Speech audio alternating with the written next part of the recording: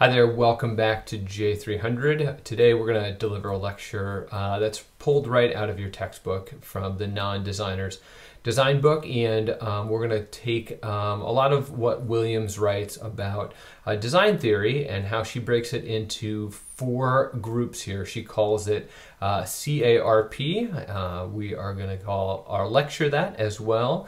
And we're going to talk about what makes effective design and what makes design not work. And this will be, again, really useful for your exam that's coming up in a couple weeks here.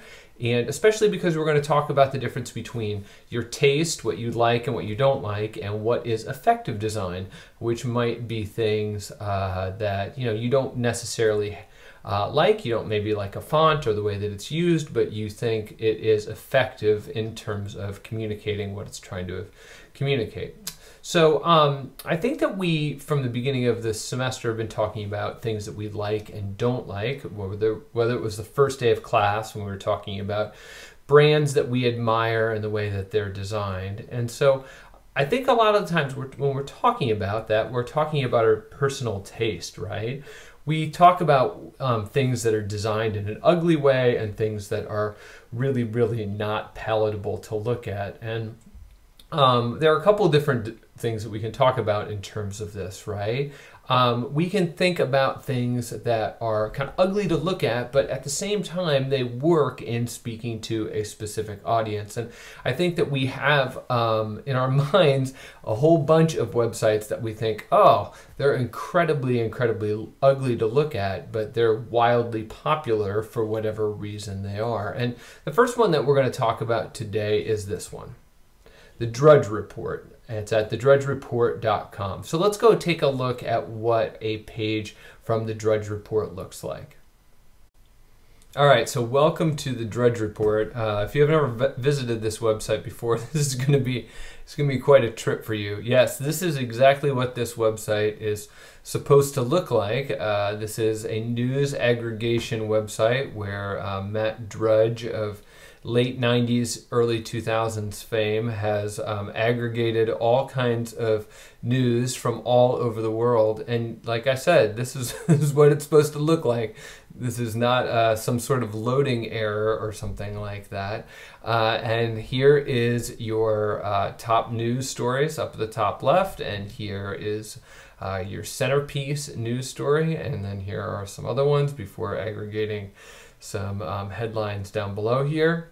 And I think we can look at this and say, holy cow, this has some incredible design hurdles to get over, but yet it persists. It keeps going and going as the Drudge Report. And what are the things that if your friend pulled this up and said, hey, I created a new blog, I think it's going to be really, really popular with all of college students, you would say, you need to work on what? What are the things that are problematic about this website?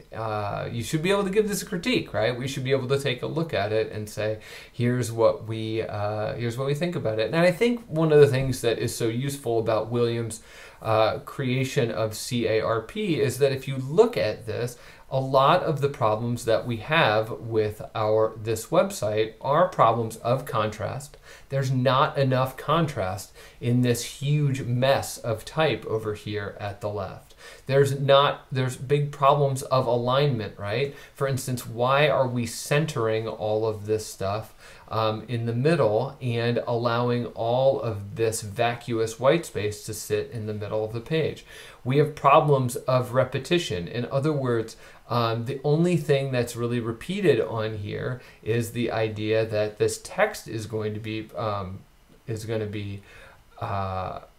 laid out in this particular way. We're not going to have similarly sized photos or anything like that. It is a problem of proximity for sure. For instance, the idea that all of these headlines look like they belong together and that they have absolutely nothing to do with the Trump headline in the middle here. So we've got proximity problems as well. So a lot of what we are going to talk about in this lecture, we can see in this one page, and yet he says. And yet, if you look at the traffic for this website, look at this. Down here, they said in the last 24 hours, they have had more than 30 million visitors, creeping up on 31 million visitors. They have had, what is that? That is 1 billion visitors in the past 31 days and 10 billion in the last year, if you would like to believe all of their internal statistics here. So that's an incredible amount of visitors. So even though we see all of these design problems, we can still say that it is a wildly, wildly popular website against all of our design feelings and hang-ups.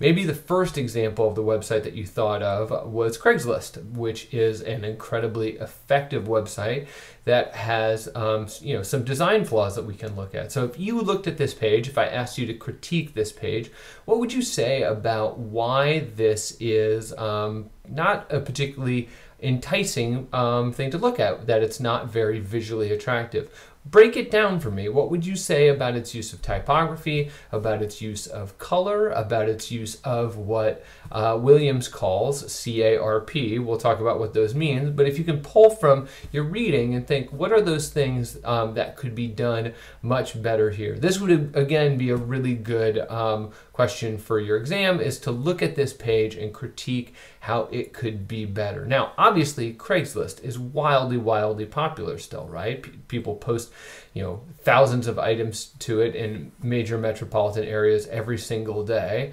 And that design problem, that thing that we're seeing that we don't like the design of, maybe that makes it still okay. Right? Why would we be okay with it looking, not so pretty? Well, first of all, it's not trying to sell you anything, right? Craigslist is not making money off of you posting up your cabinet, right? It only makes money off of certain kinds of postings, and so it's just trying to be useful. It's not trying to be attractive in that way, right?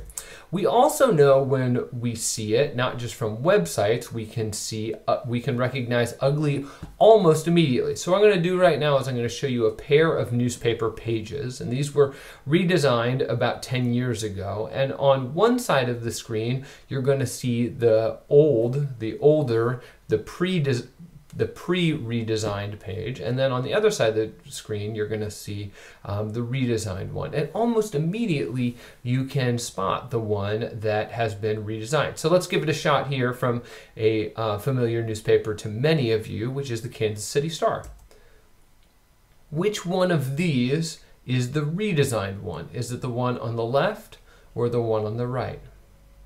Almost immediately, most of you would say that the one on the left was redesigned. Well, what about it makes it look more timely? What about it makes it look more current? And what about it makes it more effective design? There are a lot of things that I could see in this page that would point me to that. What about this one?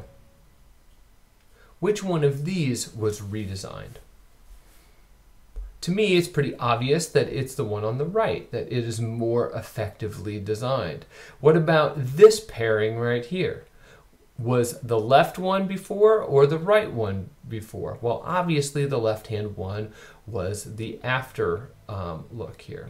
So what was it about these pages? What was it about them that made it more obvious, made it obvious to us that they were the redesigned version? So let's look at some of the things that that we're talking about. If we know ugly when we see it, how can we talk about aesthetically interesting and good page design in terms of a few different theories or principles, right? So these are the principles that we're going to talk about. These are the ones that Williams puts out there for us in her text. She calls them CARP.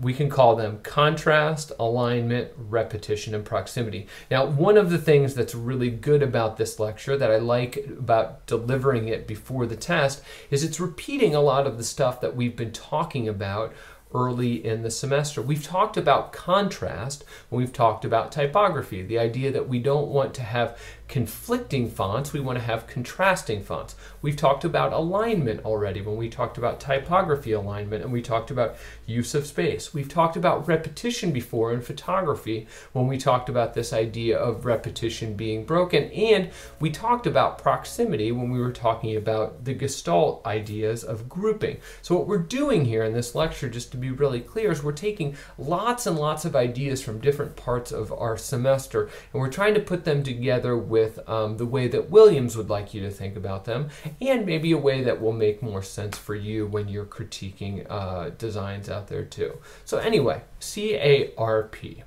The first one that we're going to talk about today is contrast. You might be able to see the light letter C in the background there, contrasted with the very, very dark wording and heavy weight of the black contrast that seems to be kind of in front of it there.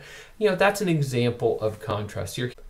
Here's what I would define as contrast being. Contrast is this idea of varying many different things within your design. This could be the variation in brightness, in texture, in size, color, and shape. Now there are more things that we certainly could vary in there. We could vary color saturation, we could vary color temperature, we could vary color hue, we could get a little bit finer pointed when we're talking about these different kinds of contrast, but that's a good summary of the things that we can contrast when we're designing.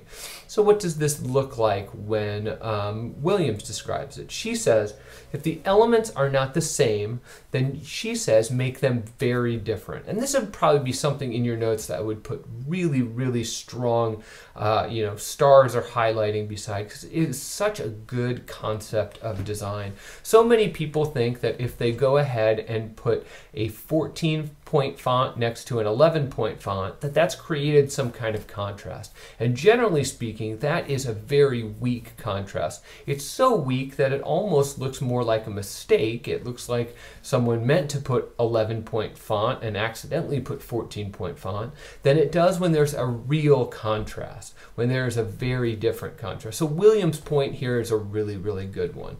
I'm going to break down a couple different kinds of contrast. So these would be kind of sub-bullet points in your notes underneath the contrast, right? There can be contrast in size. Now, if we look at this individual slide here, it's meant to illustrate our principle that we're talking about here. This point size here for the words contrast in, that is probably 4 times as small. It's a fourth the size of the word size right there. And so that is a really aggressive use of size contrast. All of these examples that you'll see here have very aggressive contrasts in size, right? Whether it is the huge photograph on this page that contrasts with the much, much larger everything else on this page, whether it is the very, very aggressive illustration that's right in the middle of the page here, and how much larger is that main illustration than everything else on the page. I mean, it's by order of magnitude, it's probably 3 or 4 times larger than the next largest thing, which would be the flag at the top of the page there. Same thing here, this very, very large photograph on the page. As we talked about before, maybe there's a place to note this in your notes, this idea of a bleed photograph. Do you see how this photograph, because of its very, very tight crop there, it almost appears that it bleeds off the side of the page here, and by doing that, it exaggerates its size even more. So really tight crops on things, and then using them as a bleed that makes that thing appear even larger than it is on the page. The second kind of contrast is contrast in shape. And I think that this is such an interesting one to use, especially when you're working with your infographic here, right? So this is a great old page design that I've kept in my lecture for a long time, because I think it is so excellent. If we go ahead and just look at how this is laid out, we see this really strong vertical line here. We see a very strong vertical line here, a strong vertical line here. So much of this page, including the bottom portion of this bow right here, everything is so vertical. And when it's not vertical, it's very, very horizontal. So we have this discord word, or this overbenroya here, or we have the flag at the top of the page here, and all the folio information is so horizontal. Everything is either vertical or horizontal except for one element on the page. And by going ahead and having contrast in shape from either horizontal or vertical to the only thing on the page that's going to be diagonal is that broken bow, that's going to bring emphasis to it. And what a smart way of using contrast in shape. Same thing here, right? We have this idea of a very rectangular block of copy down here, but it has this little chunk taken out of the side of it. So that contrasts with this very very angular pull quote that's right here. We have this large circle right here, and that large elliptical shape is going to go ahead and contrast with these broken ellipses here as well. So we have this idea of shapes playing against one another. That's a really, really interesting way of designing. The third kind of contrast that we can take on is idea of contrast in texture. So I've added some texture to the word texture down there to give it a little bit of a sense of what we're talking about here. I think this is a great example of the use of contrast in texture. This entire page, this main centerpiece design right here, the entire thing is laid out in such a flat way, right? This typography is flat black, this subhead is flat black, the initial drop cap here is flat black, the jump line is flat black, even the illustration here is very flat in the way it's presented. But then we have this one item in this centerpiece package that not only has this drop shadow, which gives it the illusion of depth, but it's the only thing on here that's photographic and has the idea of value, right? It has the idea of shade and tint and reflection and highlight and shadow. All of that's happening right here on that one item, and so it contrasts with the rest of the items in this package. I think that's a really smart use of contrast here. The second kind of design principle that Williams would like us to remember when we're talking about effective design is this idea of alignment. So this is kind of our second major bullet point here. And boy, we have talked about alignment a lot here, but let's go ahead and kind of put a nice bow on it here. This is the idea of how can we make things look like they are clean and sophisticated, like they were put there with a purpose and that nothing was put there mindlessly. A lot of textbooks will call this a resolved design, and what resolved means is it means that it looks like everything on the page is in its place for a particular purpose, and that the designer has given attention to everything and its placement. So there's nothing that you can point to on the page and say, it doesn't look like the designer did that with very much purpose. Instead, everything has been resolved here. So we want our design to have this kind of resolved look. So what does Williams say about this? The quote that she gives us out of the book is, "Even when aligned items are physically separated one another, there's an invisible line that connects them." And what a great quote to illustrate so many of the examples that we'll look at here and how alignment is going to work with them. We talked a lot about alignment when we were working with the resume project, and now we're going to look at it when we're talking about larger page design with more sophisticated aims. It's not just your name and a few qualifications. Now we're talking about entire tables of data. So if we look at this, the alignment on this page, let's look at some details of this alignment. So if we look over here on the right hand side, look at how this main headline here is aligned with the margin of the page. Well, that was aligned, again, with purpose, and it looks resolved because it lines up right with the outside margin of what we're going for here. So I think that's a very, very smart way of doing that. I also see that everything here on the left-hand side of this particular team has been lined up. I see everything on the left-hand side of this column has been lined up. So everything in each one of these modules has been laid out with a purpose, and each one of these columns has been laid out with a purpose. Why is the white space over on this side of this team's player names? Well, because that white space is used to give distance from this team of players to this team of players. And so that is, again, purposeful alignment that really helps to make the sophisticated look of this page look even more organized. Here's another example. This is one of my favorite examples, not just because I idolize Bob Dylan, but also because I think that it's such a smart use of alignment. Why do I like this use of alignment? One of the reasons that I like this use of alignment is that there are 4 pictures in each one of these rows, right? 1, 2, 3, 4, 1, 2, 3, 4, and so on. It continues all the way down the page. Why do I like the alignment of this? I like the alignment of this because when we get down to the text, which is different, which is meant to be contrasting everything else here, we don't have 4 columns of text. Now we have 3 columns of text. So the alignment of these columns, the design of these columns, is meant to break up what was this structure that was happening here. It's meant to make this group of words look separate and apart from these photos up here. So I think that that's really, really smartly done with its alignment. The other thing that we can note about the alignment here is a little bit more basic, but it's something that is done with a lot of care. All of the photos are aligned at the top. All of the photos are aligned at this side.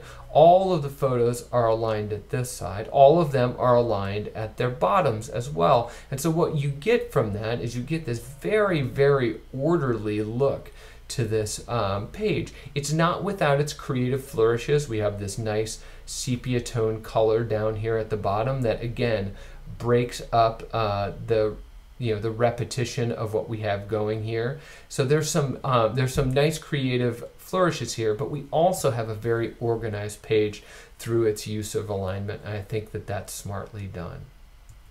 Now, there are pages that we can look at here, and we can just go a little bit batty with looking at them and saying, well, the designer here clearly had his eye on alignment, had her eye on alignment, but they just made some mistakes. And these are the kinds of things that we want to stare at our own designs for and try to say, how could the alignment have been done better? So I want you to look especially at this this series of screens in the middle of the page here, right? Screens being the idea that these are shaded boxes sitting behind the type. If we look at this entire package of stuff in striping through the middle of the page there, how would you give advice to the designer here to ask them to work on the alignment of the page? What would you have them do better or with more care? These are the kinds of things that you should be able to do once you are sitting down to critique someone's design. So look at that page. What do you notice about it? There are a couple things that I'm hoping that you notice. One of them is this. If we look at the bottom of the text here, this module right here is telling me the text is going to go very, very far down deep into the module and almost start to escape it at the bottom. But the next one tells me just the opposite. It says, no, in fact, I'm not going to use that space very much, and I'm going to use it as negative space.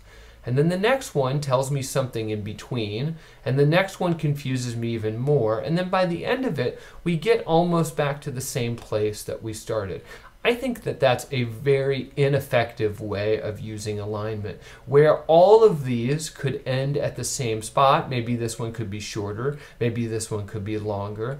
They are all ending at different spots, and I think that that is a very ineffective way of using alignment here. Same thing with the horizontal alignment of the text. So if we look at the edge of this circular shape here, it lines up nicely with this text box about circle. Very well done. I think that that's a smart way of aligning things. But then we get over to the next one, and the square is very much just protruding maybe a pica off the side of this text box. Well, that seems a little bit clumsy, but maybe not too terrible. But then we get to the next one, and this one seems to be almost triple the amount of space that this one was missing. This one, it's unclear. This one looks like it's almost lined up again, and then this one is protruding just a little bit as well. By the end of this, again, we have this very inconsistent way of aligning the shapes to the text to the screens. And you can even say that we have some mistakes here in terms of how wide the columns are. Look how wide this column is, and then look how narrow this column is. Why design those differently? It just seems a little bit lazy. And going back to our original term, it does not look resolved in the way that we hope it would.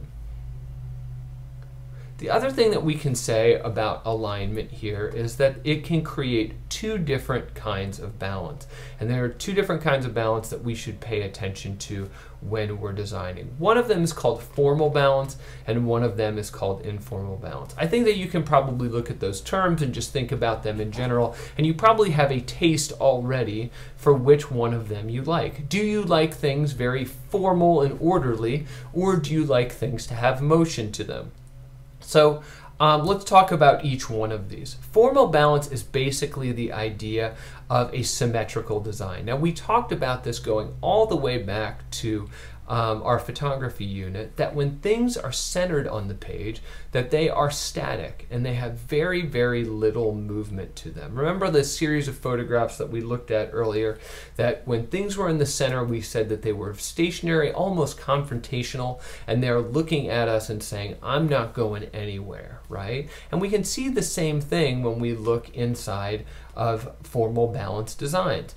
One of the most typical places to find this is when you go to, unfortunately, a science fair, right? You remember those trifold boards that each one of you was given when you were doing a science fair project? Well, when you do a science fair project, it seems almost genetically or intrinsically put upon us that we have to do formal design when we do a science fair project. What do I mean by that? What I mean by that is, right in the middle of the science fair project goes the headline, and right down the middle go 3 photos, and on the sides of those 3 photos we have 1 photo on each side and then 1 photo on each side. If we have 2 graphs, we put 1 on the left and 1 on the right. We have 3 or 4 observations, methods, conclusions over here. We have a bunch of stuff over here. And basically the thing is evenly weighted right down the middle of the screen here, right? That is an example of formal balance.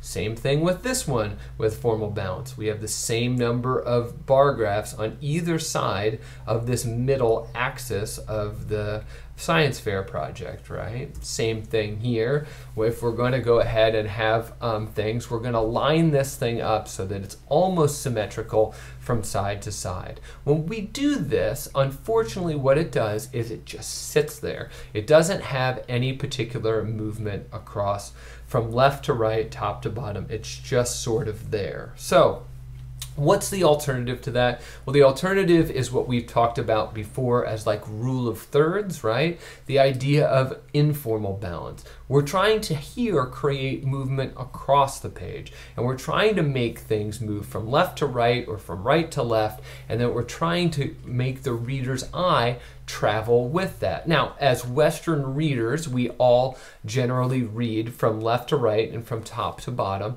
and so what we'll see most often when we have this kind of informal balance is we'll see the eye starting to travel from the top left-hand side of the page to the bottom right-hand side of the page. This is a very strong example of informal balance. Look at those thousands and thousands of words that the designer here was tasked with laying out, right? How could the designer have laid this out? Well, the designer could have put a bunch of words on this side of the page and a bunch of words on this side of the page and taken this illustration and put it straight down the middle of the page. Well, there's a bunch of reasons not to do that, one of which is the idea that it would create very formal balance, that we would not have our eye traveling. But instead, with this, we have concentration starting in the top left in a very rule of thirds type location. And then as we keep moving, we move bottom to the bottom right. The book draws our attention, the pull quote draws our attention, and by doing that, we create that kind of movement. That's a strong way of doing that. Now, designers don't always do that. They don't always take us from top left to bottom right. Sometimes they'll take us from top right and they'll direct us the opposite direction. So this is Bruce Springsteen here, and he's directing our attention down into the copy, and then we would go ahead and read that copy through there. So another example of informal balance. It's it's not weighted toward the middle. If you look in the middle of the page here, there's really not much going on right here, but we do have very strong things happening on the right and very strong things happening on the left. Same deal here with Shrek, right? We see this idea of a very, very strong asymmetrical design. There certainly are things in the middle of the page, but they aren't nearly as visually interesting and as visually vital as what's down in the bottom right-hand corner. So this is meant to draw our eye down here and have this be the starting spot. This brings us to the idea of literally the idea of an eye line. An eye line being a line that goes across the page and is meant to take us to a specific spot in the page. So I'm going to give you a couple different options of how to define eye lines in your notes, and you should know both of them because they're both useful for when you're laying something out. So the first one, is kind of the root of the definition, which is the idea is that it is literally a band of space that's running across the page, and it's going to do one of two things, right?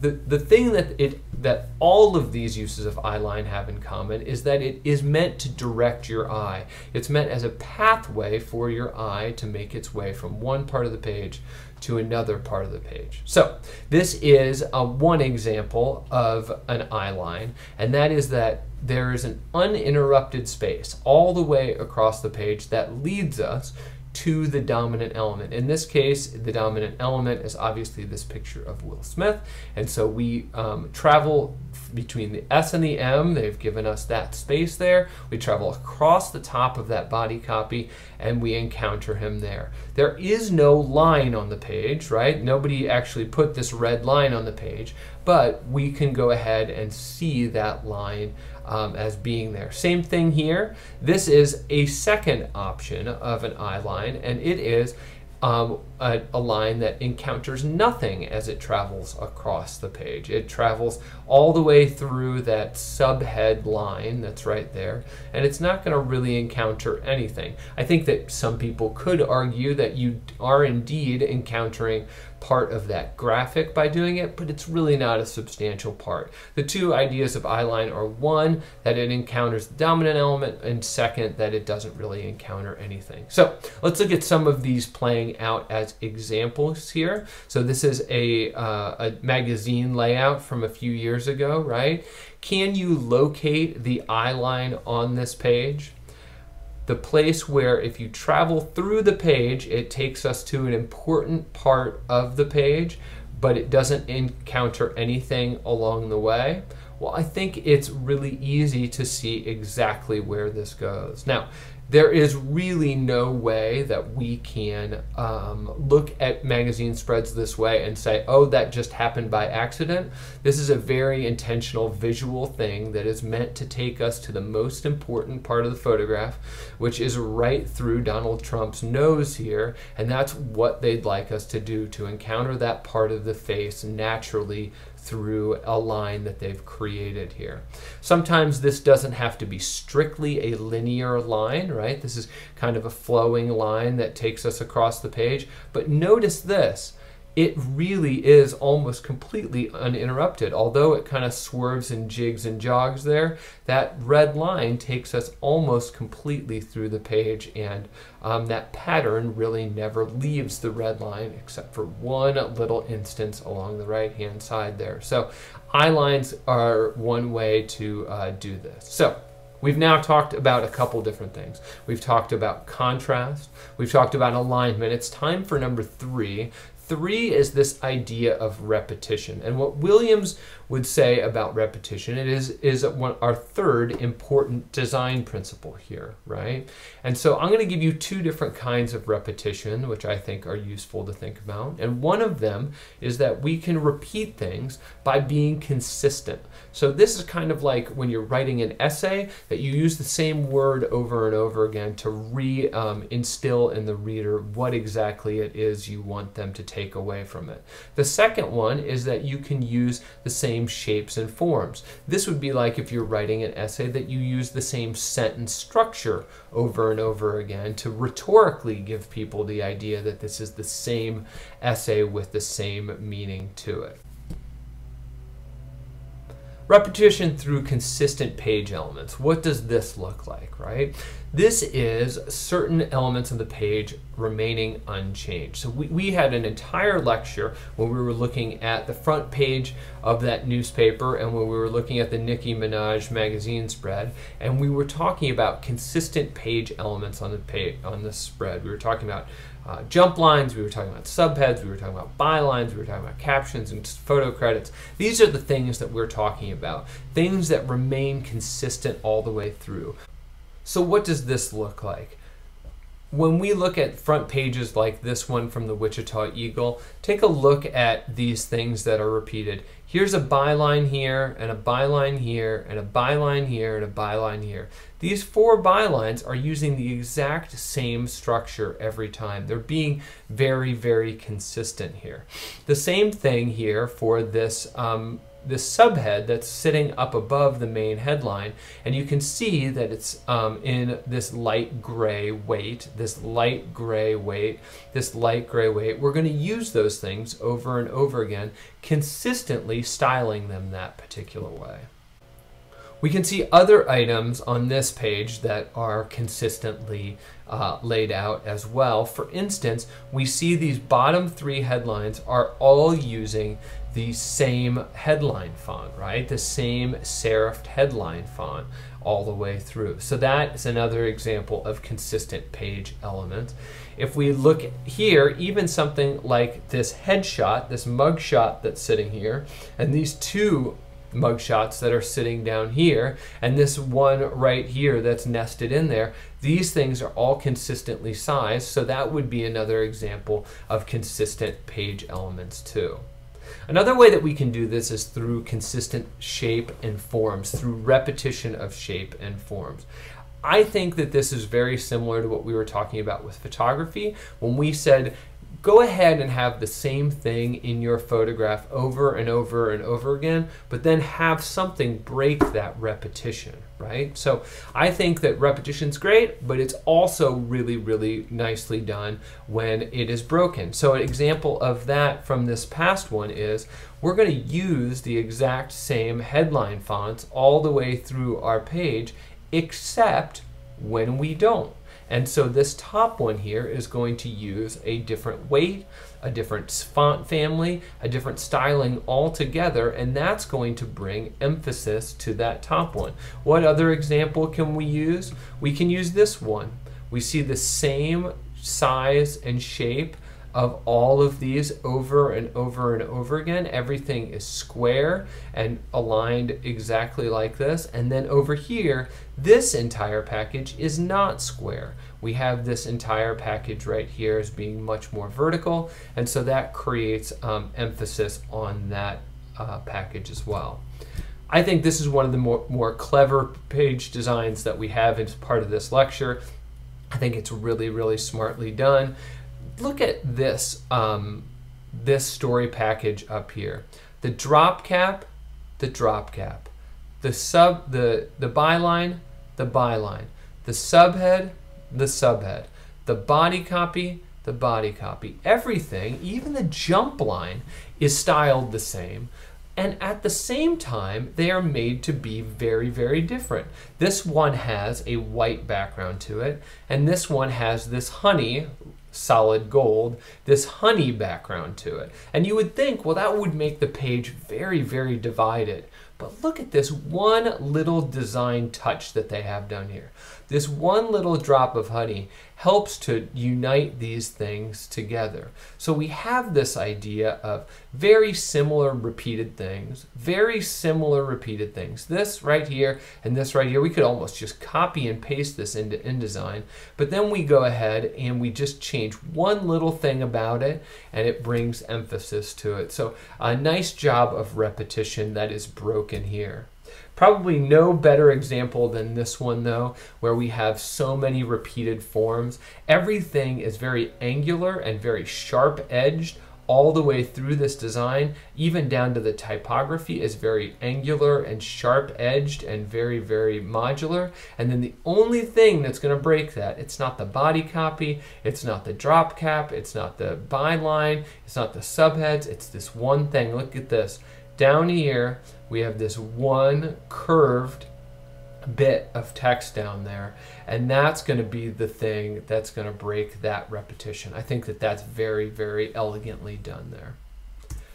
And then the final one that Williams will bring up to us of CARP is proximity. And again, this is stolen or at least borrowed from the idea that Gestalt gives us about Gestalt grouping. And what proximity is very simple, right? Is that related items should share space. That when we want things to be related, we give them the same amount of spacing and less spacing as well.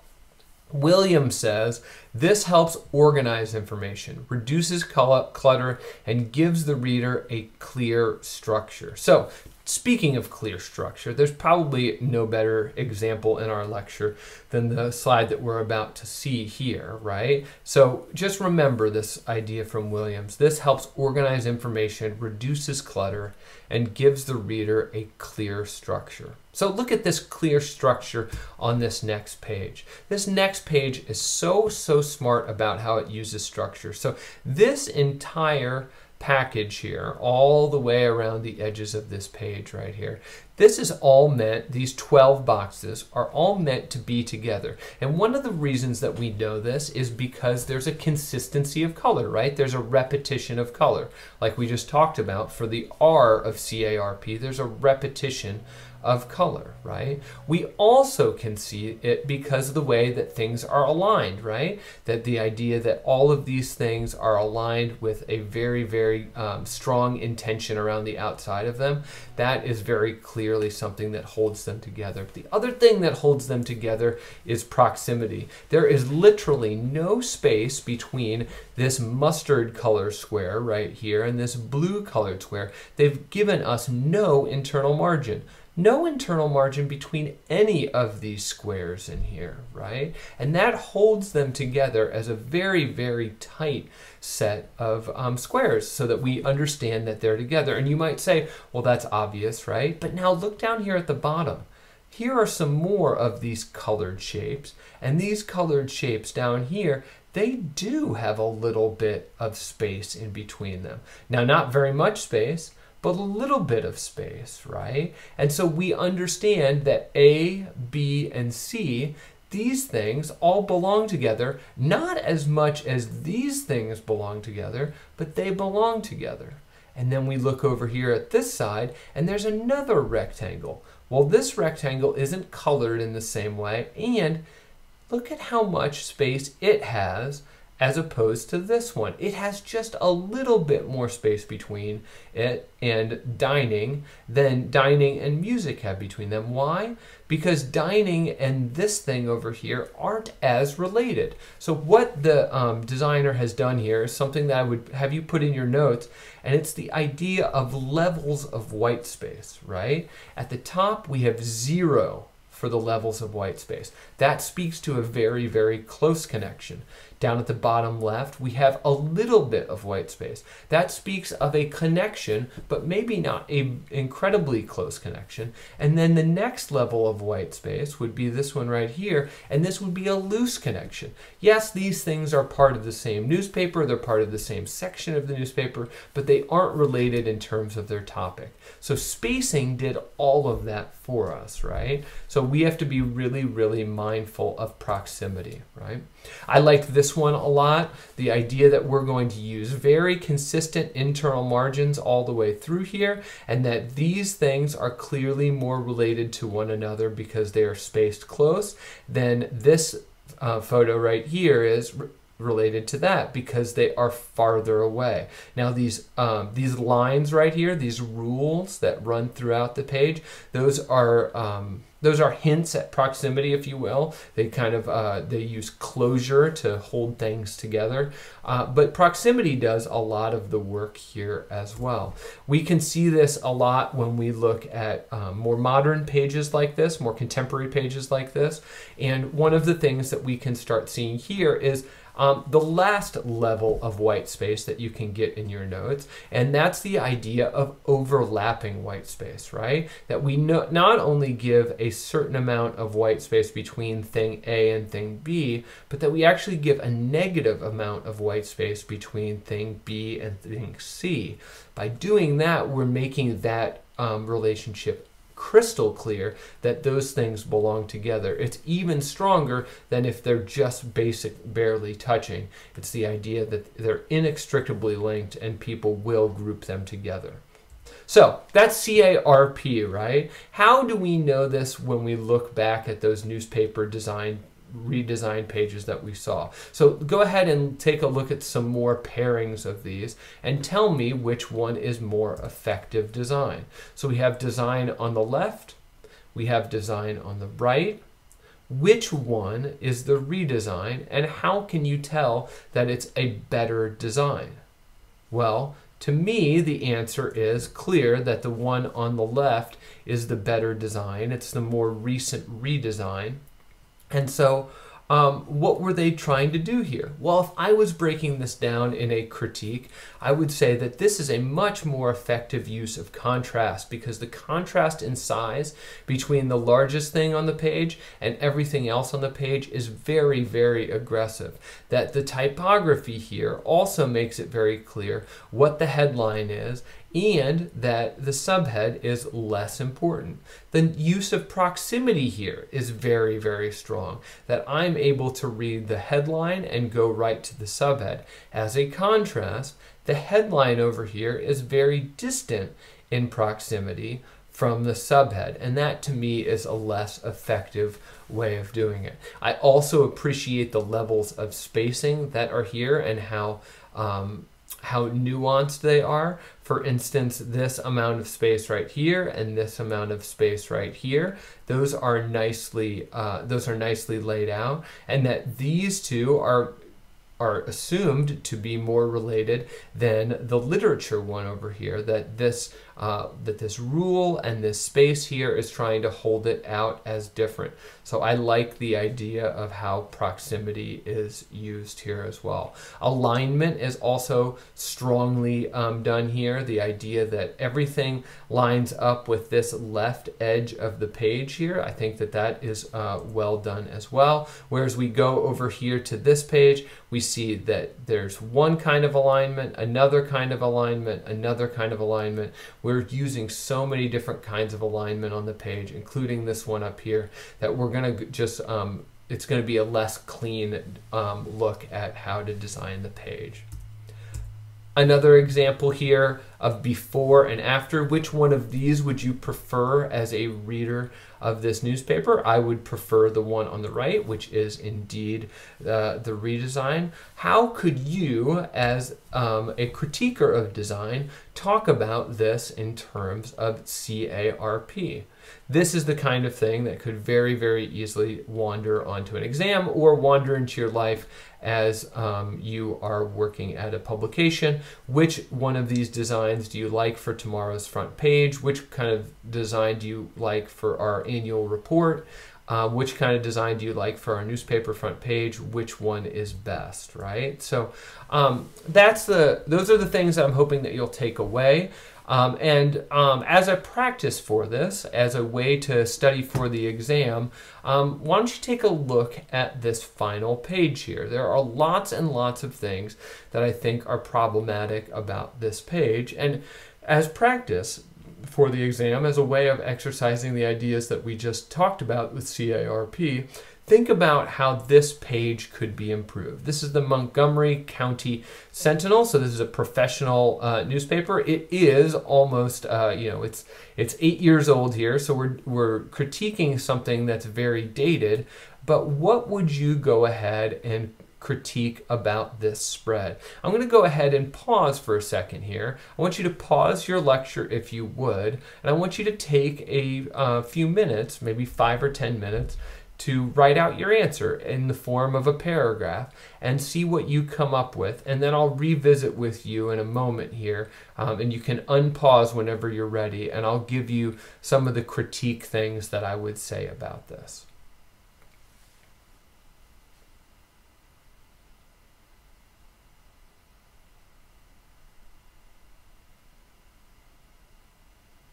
I think perhaps the most startling problem with this page here that needs to be corrected is the idea that this story right here, the brickyard battle continues. County moves ahead while some complain about property use. Because of its proximity to this photograph, it looks like the brickyard battle continues refers to this photograph. They are linked by proximity. They're linked by alignment. They're aligned with one another, right? They are linked in so many ways that we assume that they're together. Well, they don't have anything to do with one another. The only thing that they have to do with one another is that they're in the same issue of the paper. This story is actually happening later in the paper. So this, to me, is a problem of proximity and a problem of alignment. I think another problem that I have with this page in terms of my critique of it would be a problem of repetition. The repetition of green here could be seen as a strong repetition, except for the fact that they never actually match, right? The color hue that we're using here is the same because it's green, but the actual saturation of the color changes, and that makes it not create any sort of interesting contrast, but instead it makes it conflict. Speaking of conflicting colors, this red over here that has tons and tons of saturation, and then this, oh boy, gradient red down at the bottom of this screen right here makes it even more problematic, should we say, right? So this is a really big problem that we run into. Another problem we could see here would be this idea of proximity with the headline. We actually have more space in between the lines of this headline than we do between the headline and the subhead itself. So this is meant to stick together, but it's almost separating itself because it has more space than the subhead does between itself and the headline.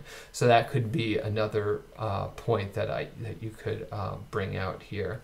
I do think that you could give this newspaper some credit. I like the idea that the Sentinel here has a very, very strong contrast with the idea of the Montgomery County font family that was chosen. I think that is smartly done. I'm not sure, though, about this idea of going with a third variation underneath here. Is that the best way of doing it? Probably not. Another tip that I would give to our designers here is this stroke that's all the way around our folio information. Is that necessary? Is there a better way to do that? It's certainly not necessary to do it around the price of gas. And oh boy, the gradient within here is problematic, especially with the alignment that's used here. Look how tight this text is toward this box that it's sitting in. Shouldn't we have a little bit of relief considering how much open white space